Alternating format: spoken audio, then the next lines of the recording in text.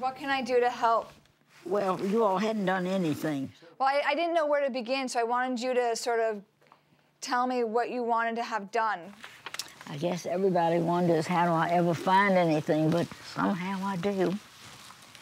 Okay, what'll I do with all this stuff? My grandmother's mess is really the middle of the story. But that's my problem. I'm always putting the middle before the beginning. Now, this is very interesting. Once he cried with a gruffulous croak. Once you're making such smugglicious smoke.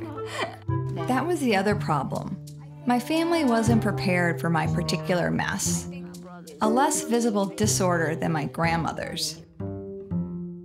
You look perfect. It's not as if, you know, you're retarded. I wouldn't want you to be saying to yourself that I can't do it.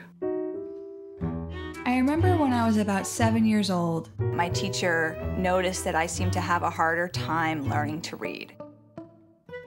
I remember saying, I know I'm not dyslexic because I don't reverse my letters. So what's the story?